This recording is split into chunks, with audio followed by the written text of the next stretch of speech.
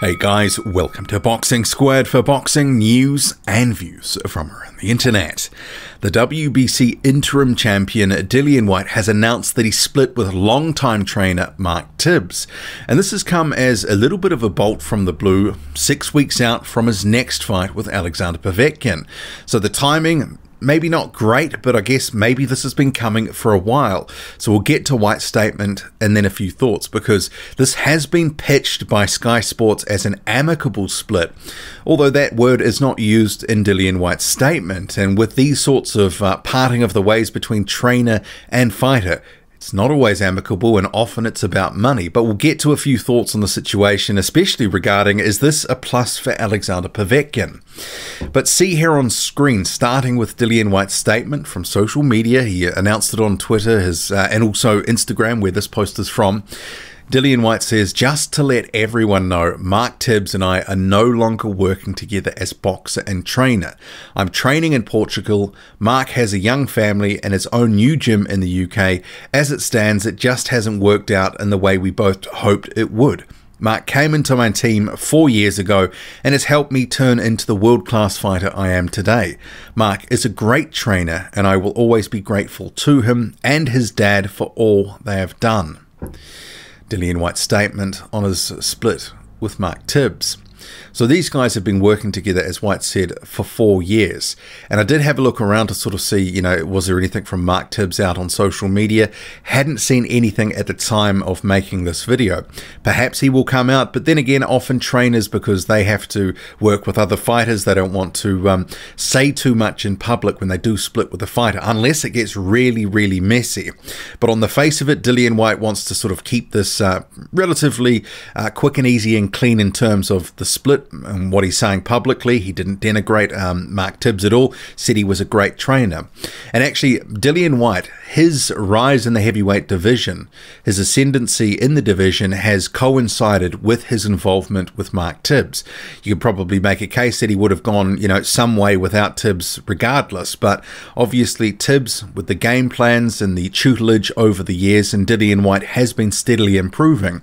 I think he owes Mark Tibbs, this is Dillian Whyte, a lot of thanks for the work that Tibbs has put into Whyte's career in the past 4 years. Obviously a lot of blood, sweat and tears from Whyte himself, but he has been guided by Tibbs and obviously good game plans, and they've had a very fruitful relationship. Bearing in mind, Dillian Whyte has rattled off a number of good victories since his only professional loss against Anthony Joshua, which was at the end of 2015. The likes of Joseph Parker, Oscar Rivas, Derek Chisora ×2. There is a couple of other wins there, maybe not as big as those names, but good wins nonetheless. And Mark Tibbs and Dillian Whyte have had a good working relationship together. They clearly had a good bond, working well together. That was evidenced by their rapport together, press conferences and other sort of instances where we saw them in public working well together. And obviously for 4 years something was working right. But why now? What's happened? We know that Dillian Whyte has been out in Portugal for a number of months now. So before the UK lockdown, Dillian Whyte was already out in Portugal having a sort of camp of sorts. I mean, remembering his fight with Alexander Povetkin was going to be earlier in the year. So he'd gone out to Portugal. Even before he was going to go into a training camp, he had sort of started trying to sort of get in shape, drop down a little bit of weight. So his plans were to, at that point, be training with Tibbs. But something has happened in more recent times, whether it's related to the pandemic, that Tibbs, as Whyte pointed out, who has a gym and a young family, didn't want to travel. But you also have to ask the question, maybe Dillian Whyte has had other people in his ear in recent months. Maybe he's decided that it was time to end the relationship. And sometimes these things can be straight down to reasons such as money. Maybe Dillian Whyte, on the way up, going to earn another decent payday here, didn't want to pay Tibbs. We just don't know.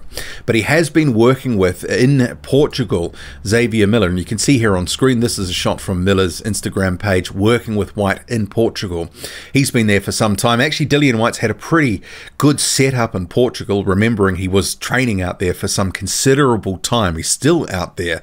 So he's been riding out the sort of pandemic pretty much in a full camp type environment. Maybe it's not been sort of, full steam ahead the whole time, because he'd burn out if he did sort of train, go hell for leather for months and months and months on end. But clearly, whatever setup he's had in Portugal, the relationships that he's been forging out there, he obviously wants to continue that. And I would hazard a guess that because Xavier Miller has been there with him, as have, he's had his cut man out there as well, which also doubles as his hand wrapper and masseuse. They've had a number of people out there, fighters too, who've been giving him work. So it's been a pretty sort of one-stop shop setup. And maybe he just feels it's the time is right to split with Tibbs.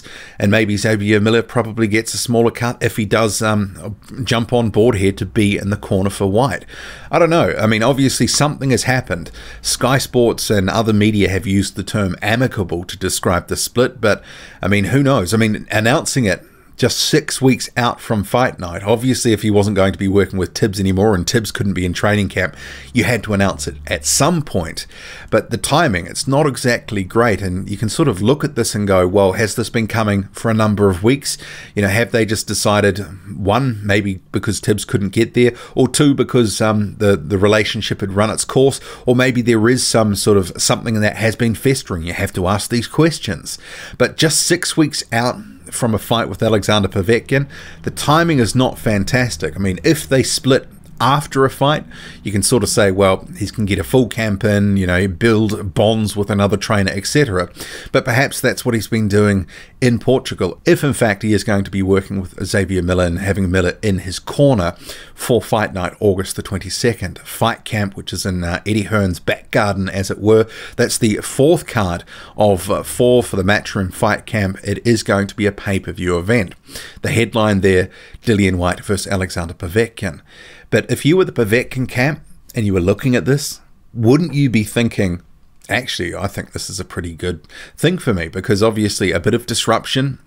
We don't know how disruptive this has been for Dillian Whyte. I mean, who's to say they didn't actually part ways months ago, but it's only being announced now that the decision was made, okay, we're going to go our separate ways. So maybe Dillian Whyte has had, all this time and knowledge and, with his camp and what he's been doing, building and forging relationships with a new head trainer for some considerable time. It's just the timing now. But if I was Povetkin, I would be thinking, look, Mark Tibbs had him on some good game plans. They fought well together as a duo trainer and fighter. And having a new combination now, Whyte is putting the WBC mandatory on the line. I mean, you can certainly say it's not great timing, but if you're going to have a new trainer, I mean, sometimes, a change of scenery can be as good as a holiday. Maybe something like this, we're going to see a few new angles and dimensions from Dillian Whyte.